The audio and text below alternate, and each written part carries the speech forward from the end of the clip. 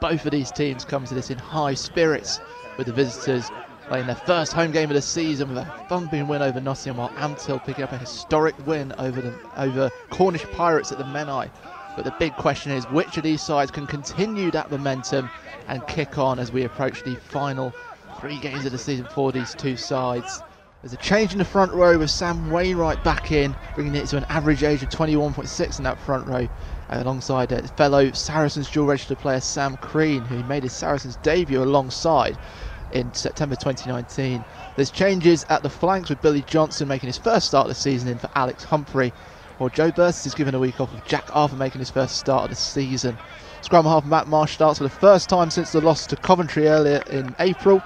And Joe Roberts' return to Scarlets means there's a start for Josh Hallett, another Saracens dual register player. He's looking to prove himself, as his last start came in the loss against Ealing a few weeks ago.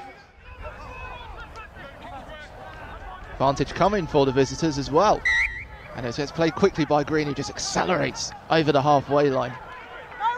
And that's Jack Arthur bringing him down. Is Cook. Brought down. That's Ollie Stoner looking to get an attack. Brown trying to intercept, but he's opened the doors for Jack Roberts, and breaking away is Tom Williams. He'll go away. He's got Matt Marsh in front of him, but Williams should get there first, rolling over the line and giving Jersey the opening score after just 8 minutes of play. Just to double check with the lines it's in, and it is Jersey who really deservedly in front in these opening minutes, opening up Ampthill and taking the first try of the afternoon. That was quite unfortunate for Ampthill, I think. I thought their defence there was really good. I thought the 9 Matt Marsh managed to tackle him in touch, but the line judge said no. But yeah, from Jersey it was good interplay between the two players, and yeah, really good. Beckett going on the outside to Johnson, and then it comes into Will Foster, and he will score his second try in 2 home games for Ampthill. Foster found the space on the outside. It was the wonderful hands of Beckett and Johnson, who were just playing Ole rugby out there, and Will Foster drawing Ampthill level and with an opportunity to go ahead. I mean, Charlie Beckett, he might as well be called a Fijian now, because his offloads are everywhere. He did the one against Hartbury for their win, and he's just done another one now. So, I mean, he's playing well so far, so yeah. We said before it was about the expansive play of Jersey, but you give Ampthill an inch of space and they will truly take a mile, and that is exactly what Will Foster did, and draw his level. And you can add another one to the tally. Great kick. Ampthill take the lead after 24 minutes of play, 7-5 to the home side, grabbing their opportunity with both hands. Well, this time Jersey taking a leaf out of Ampthill's note, but with a quick line out, and it comes into Matty Williams, who knows how to run. He's put it into the hands of Scott Van Breda. Jersey are going to respond immediately with a score from the fullback Van Breda. He was the assist king on the island last week, and this time he crosses the line himself. The South African putting Jersey back ahead within seconds of them losing the lead. And at 7:10, there's a chance to extend that lead even further. That launch play just then, it basically just epitomises what Jersey like, and that's just literally just quick ball, use everyone in the team, and get to the width, and then just like you just saw there, they just scored. So yeah.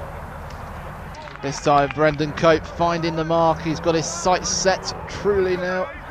That line out goes really long, and it comes inside to Tom Williams, who scored that first try, breaking past one try, stopped by Brown. Grimmelby getting to the foot, but Dan Barnes getting his foot onto it, trying to chase it down and get on the line, which he does. The centre scored his first try for the club following his move from London Scottish against Nottingham last week, and now he's got a second in 2 games, Dan Barnes.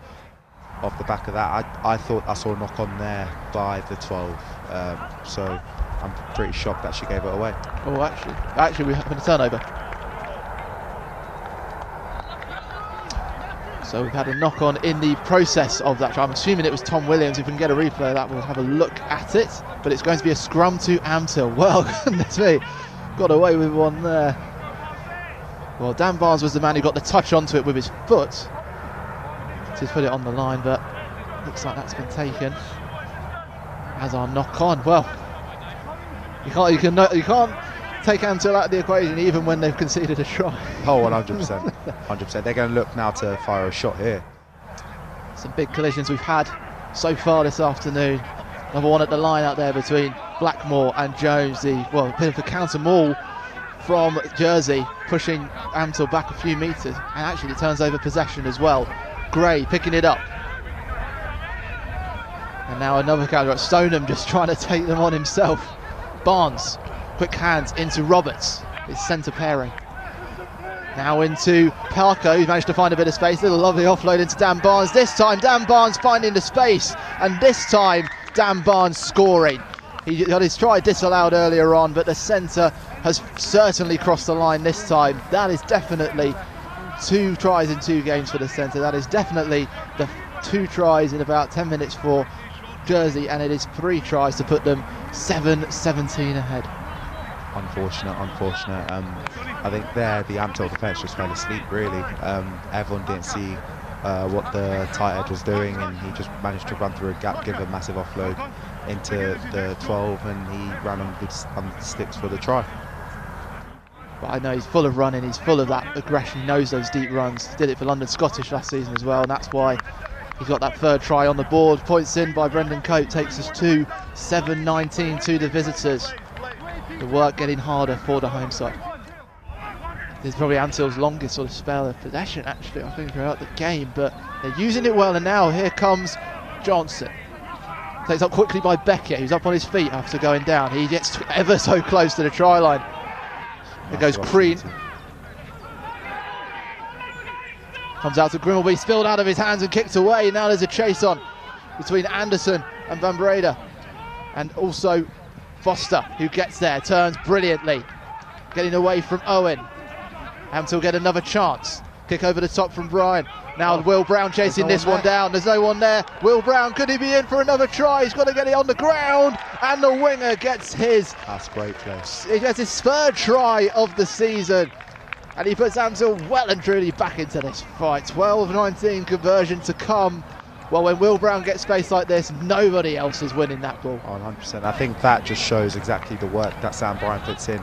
Make sure his kicks are spot on, and just then all the extras he puts in away on the training field just pay dividends there, and he managed to help the winger score the try there. He's on 39 points now for the season without conversion. Solid kick now. And Ampthill within 5 points of Jersey Reds. Whenever you watch Ampthill, you're always on the edge of your seat, and this is no different. Go away, let me play. I wish I'd been at that game, John. That's from turning again. Will be a penalty to Jersey at the turn. Oh, and it's getting caught out again. Humphrey right in the middle of it again. I think if they do get a penalty in this area of the field, they will probably go for the points rather than try and go to the corner, just because Ampthill have the opportunity, are so good at coming back in the last 5-10 minutes of games and stealing the win.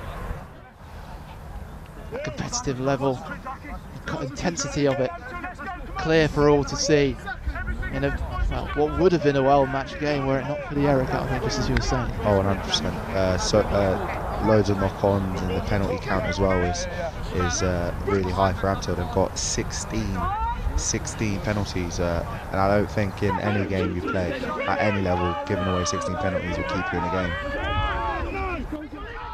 Elliott going out to the left, looking for Cope, looking for Barnes. He's looking for a 2nd try, and he's got it.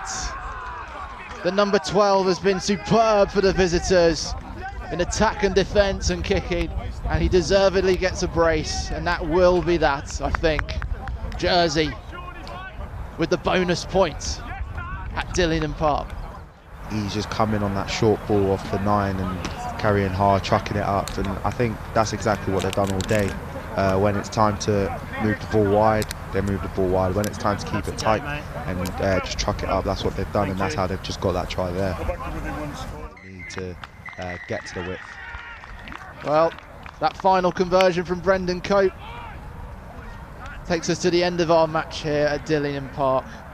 Jersey Reds are the ones who continue their winning run. It's 2 from 2 games for them. Ampthill tried to keep themselves in it, but that penalty count just held them back. And it is Jersey who will fly home and will be flying high